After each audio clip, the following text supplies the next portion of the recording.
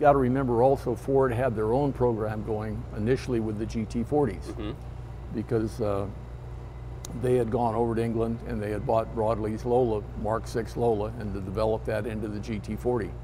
So we were competing against Ford with their GT40 against the Daytona. The Daytona was actually faster and more reliable.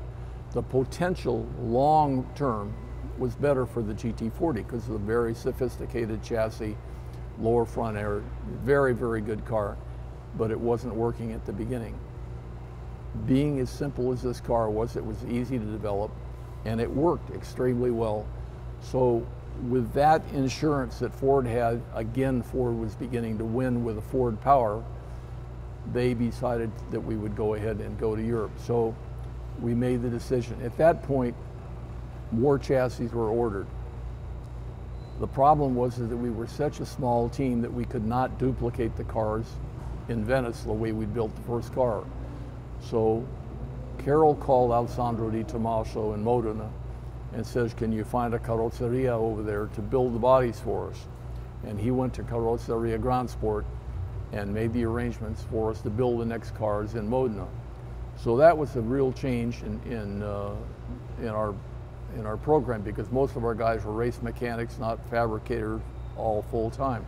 So the next thing that we did was we went to the Le Mans test day, which is one before the race, a few weeks before the race. So it gives every team a chance to check out their cars because Le Mans is so different from every other course that you have to go there and check everything out. So the big noise at that time was that Ford Motor Company was going to come in with their GT40s that were being run by John Wyer, who had been the team manager with Carroll when he won at Le Mans in '59 with Aston Martin. So they were good friends. And so they show up at Le Mans with two brand new GT40s, the very, very first time they'd run them. They just finished them up. They'd had a chance to run them at the airport in England. And they'd already had some aerodynamic problems with the car. And interestingly enough, you know, everybody asked, well, what do you think about this new car? It's going to really smoke the Daytona. I looked at it and I looked at the front end and I said, it's not going to work because the thing was so pointy in the front end, it was getting too much air underneath. Yeah. And they didn't understand aerodynamics at that time. Which is interesting, right? Because given how big you think of Ford and the amount of resources they probably had, they had that should have all been the a resources no-brainer. in the world, but they didn't understand how to build race cars. I mean, it's very, very strange, you know, with all that stuff. Right. So I had said quietly, I don't think the car is going to work, you know. But everybody was impressed with all the PR that was going out, so the cars show up. So they had two very good drivers. They had Joe Schlesser, a Frenchman, because you always want to have a Frenchman on your team when you go to Le Mans. And of course they had Carroll's co-driver from Le Mans in '59. So what happened on the first morning, they put Joe Schlesser in the GT40 and he went out. We were not running the Daytona at that time because all of our guys were down at the Targa Florio. They had not come up to Le Mans yet. So the car was basically sitting in the pits with John Olson as our crew chief getting the car prepared. So Joe Schlesser goes out in the first GT40 and with aerodynamic stability, instability on the car, it crashes and is destroyed. Fortunately, Joe was not hurt. And so he's kind of dejected and he's wandering around the pits and he wanders over and he sees a Daytona sitting there. And of course he had met John down at the Tasman Series and he says, what's going on with the car here? How come you're not running it? And he explained, well, our guys are down at the Targa. And he says, well, I'd like to drive the car. And John says, well, I can't give you permission, but you know, you're qualified on it. Let's set you up on it. And as soon as Carroll shows up, if it's okay with him, we'll let you run the car. So they set the seats up and set the belts up and everything for him, and he got all set in the car. So the next morning, Carroll comes in and they explain to him, would it be okay if Joe tested the car? Sure, that'd be great, because our guys weren't there. So at that time, the second GT40 goes out and also crashes from aerodynamic instability. So now they've written off both the first two GT40s. Right. Now it's raining.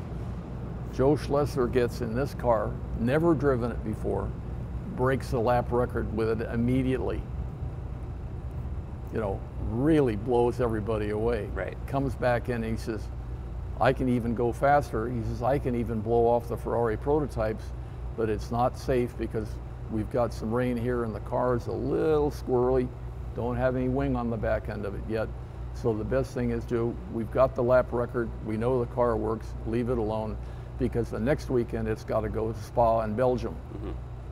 So that's what we did. So very successful weekend for us, very bad weekend for the GT40s. So the next weekend we go to Spa in Belgium, and Carroll is arranged for Phil Hill to drive the car. So Phil Hill gets in the car in Spa in Belgium and he immediately goes out and he's right on the lap record. But he says the car is so unstable that if he continues with it, he feels he's going to crash it, because going over the high speed where the car is unloading, the back end wants to come around on it. And he says it's really pretty evil to drive now. And at this point, is there anything on the back of the car at all? Nothing on the back of the car. Okay. So we've run to that point. So now Phil realizes that the car needs something on the back end. So he looks over at the competition, which is the GTO Ferraris, who has a spoiler on the back end, and says that must be why they're pretty stable on. So he takes a single little piece of aluminum that we had. I mean, the piece of aluminum is only about this big. It's not big enough to make a spoiler. So he cuts it apart into 4 pieces and puts screws into it, makes it long enough that we can put it on the back end of the car, bends the thing on the back so we can attach it. So it's like a piece of paper back there, simply on there. So to give it some strength in it, he takes 2 pieces of welding rod and puts it in the corner, puts a couple of holes in it, joggles in it, so that won't allow it to go down. Puts Phil on it, says, try that out. So they made this out overnight. You know, Phil's looking at the car, and it's got this screwy piece of aluminum on the back end. Goes out, comes back in after 2 laps, and the car is absolutely transformed. He says, I can't believe it. He says, the car is so much, he says, it's incredible. He says, now I've got so much downforce in the back end. He says, when I'm coming into La Source, he says, I'm locking the front wheels. Mm-hmm. He says, we've got to get some of the downforce out. So Phil goes over and he cuts, 1 inch off the back of the spoiler. He says, try that. Well, Phil goes out 2 more, breaks the lap record again now. So we've had different drivers, different tracks. Everybody has broken the lap record. Comes back in, he says, don't touch a thing. It's perfect. Right. I mean, So you basically cut a Coke can became, down and made it your wing at yeah, this point. so that became the dimension which you see on the back end of the car. That's hysterical. That's the way things were developed at that time. That's hysterical. I mean, it was just that crude and that fast. Yeah.